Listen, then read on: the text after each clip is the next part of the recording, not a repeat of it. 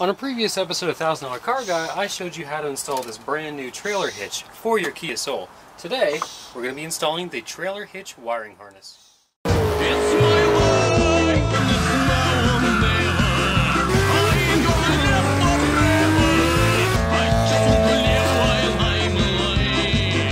Because this car is electronically operated, you're going to want to go ahead and open up your tailgate before doing any of the following. And before you take out those taillights, make sure to do this. The very first step with doing anything with wiring on your car is to go ahead and open your door, locate the hood release latch, go ahead and open your hood, locate your battery, and disconnect your negative battery terminal. Mine happens to be a 12mm. There we go.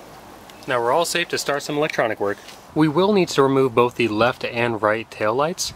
There's going to be 3 Phillips head screws on each side. Go ahead and remove them. You will notice that there is 2 on an assembly here and 1 up at the top, and it's mirrored on the other side.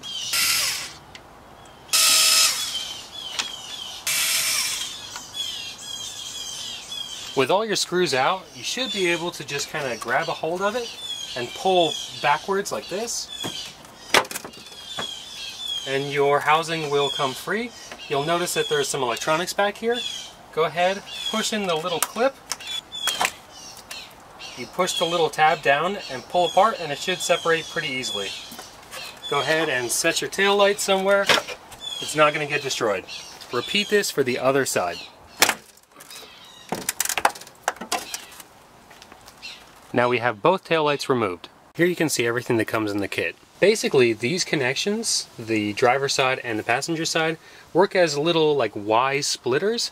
So your standard harness clips into here, then comes out this one, which allows you to plug into your taillight assembly, and then it's pulling that information into this box and then sending it down into this receptacle, which is telling your trailer what to do.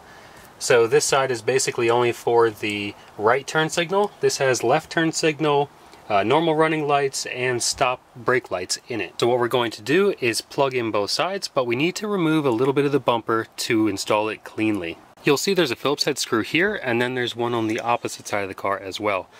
What I'd like to do is run some of the harness that comes from the driver's side over to the passenger side underneath this little bumper skirt. So I'm going to go ahead and remove those 2 tabs and see how flexible everything is. So I did get a little bit of wiggle room, and with the wiggle room and my little trim panel removal tool, we should be able to sneak behind it, pry it out a little bit, and then sneak our wires in place. Let's go ahead and plug in as much of the harness as we can. That's a very satisfying click. It means I'm doing something right. Now most of this is going to sit up here. Let's go ahead and see what we can get connected on the other side.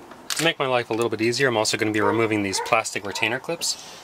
Like in my previous video, you hold the outside, and then very slowly, with almost no effort, because it's just very thin plastic threads, you can go ahead and back it out until the whole assembly comes out. You will be able to reuse this if you're careful. That just gets us even more wiggle room, which is really what we're looking for. I could go a step further and remove the upper ones, but we'll see how far we get. Now, as you can see, since we got this plugged in, the only thing left to do is plug in the original taillight receptacle into this side, and then this whole passenger side will be done. But you see we have this green wire that goes all the way across, so that's going to be our right turn signal wire. So that's why we wanted to undo this, so we could pass it all along in here. So what I'm going to do is very carefully follow this wire all the way back to the other side.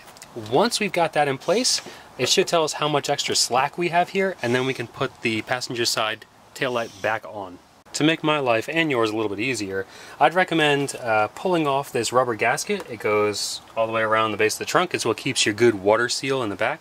You don't want to rip it or anything. You just want to pull it away from its kind of like a flanged receiver. So as you can see down here, you'll notice that my green wire is tucked pretty close up against there.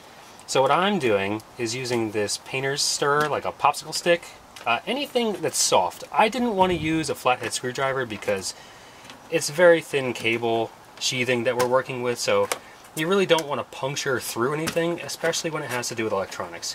So very simply, I'm just going across, pushing it down underneath this lip, Taking my time with everything. Again, if you get stressed out, you're going to break something, so don't stress about it. Take your time. Slowly work this all the way across until you reach the other side, and we'll check back in. As you can see, I've got no green wire visible. Everything is run underneath.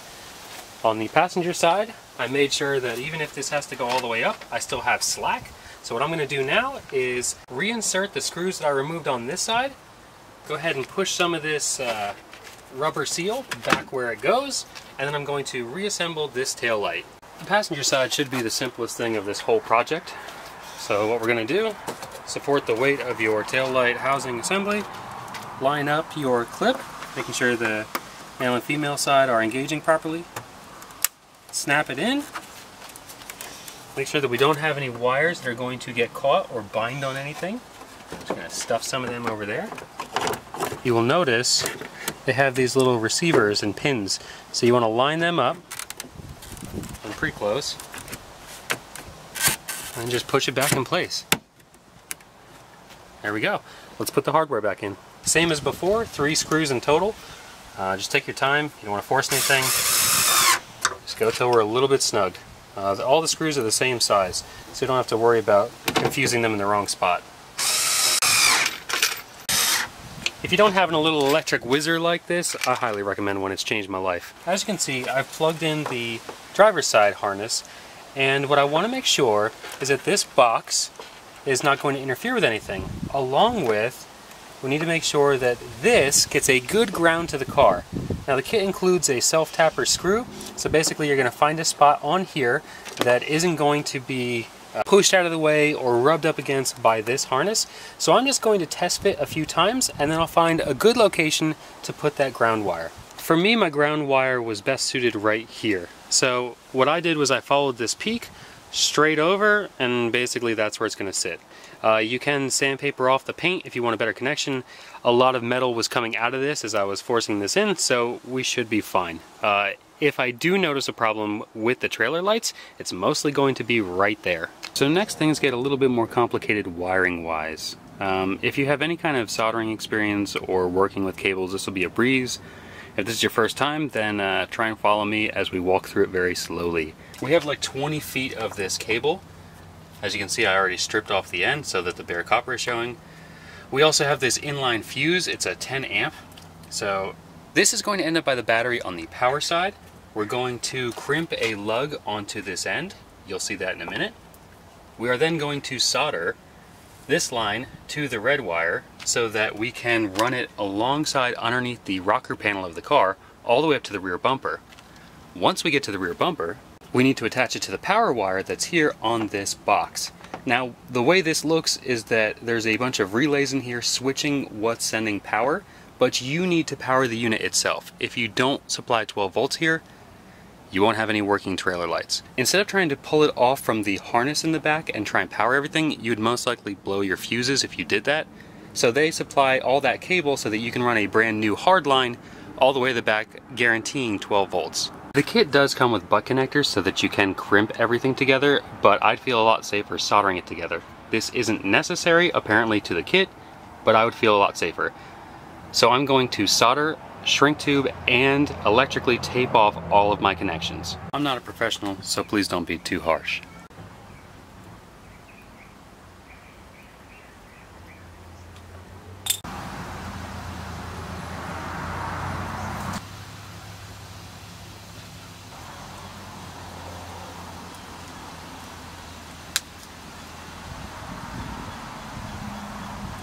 Not terrible. Next up, we're going to crimp on our lug. 3, 2, 1. Magic. Back up at the front of the car, we need to find a suitable place to run this wire, but first I'm going to tie it off at the battery terminal, positive side. So there's a small opening here that I'm going to run up through, and then I'm going to anchor it down with the existing nut that was here. Then we are going to make sure that our black wire is not knotted in any way, and go ahead and fish it all the way down through the engine bay, staying along the driver's side rail as much as possible. Again, avoiding any type of fuel lines or any other moving parts that can bind up this wire. You don't want it really touching anything that's not solid metal that you can secure it to. Now that we've got our cable fished down through the engine bay, I'm going to go ahead and zip tie the red wire off to some of the pre-existing power wires so that it can't move around at all. I zip tied it underneath of the fuse so that I could still leave a little bit of slack up top. So now we should be able to put our cover back on, and we're done up front here for now. So I've fished my power cord all the way down to the end of the car, zip tying as I went. I don't want to show you exactly where I picked it off of because I don't want to be reliable for any of your safety issues in the future. But in the rear of the car, you'll see that I grabbed this extra bit of wire, and what I did was I tied a weight to it and let it drop through the bumper. See, I just tied it off to this extension because that's going to be my fishing line to bring this power cord back up to the top of the car. So essentially I'm going to take the weight off, tie this off to this one, and then pull everything back up through the top.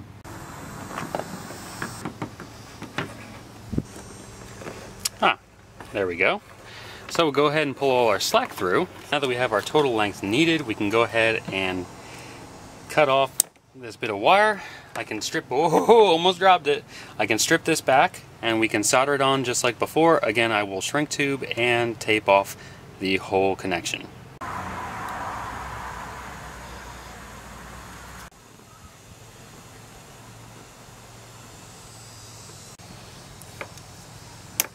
And thus completes the soldering for this portion of the job. Next, we need to feed this connector through the bumper assembly so that we can tie it off down at the trailer hitch. You can see this mounting tab here. What you want to do is fish the connector down on the right side of it and then fish it over to the left side and drop it through the bumper assembly. That's probably going to be your easiest way to do all this.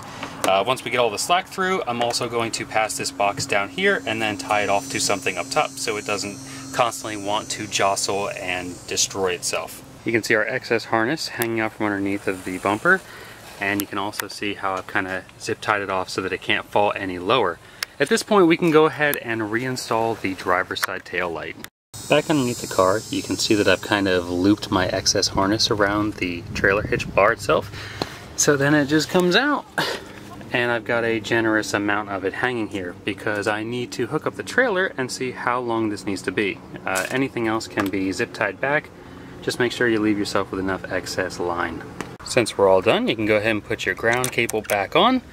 Make sure to tighten the nut down completely. And that's basically it. Now there's two ways to go about checking everything you've done. One, plug it back into your trailer and see if you have lights. Or two, go ahead and get yourself one of these. I got this at Harbor Freight for like $5 or $6. It's just a test light. You basically tie this end off to ground somewhere, and then you plug this into the circuit that is going to be hot or have power, and then the little LED bulb inside will light up red or yellow, whatever your color is. But yeah, go ahead, check everything, make sure it all works, and thank you for watching this episode of $1,000 Car Guy. I hope it was a thorough enough install for you. If you did get some good information out of this, if you'd mind clicking the like button, I'd really appreciate that. If you wanted to buy this kit for yourself, I'll go ahead and leave the link in the description below. Otherwise, thanks for watching. We'll see you on the next episode. Happy trailering.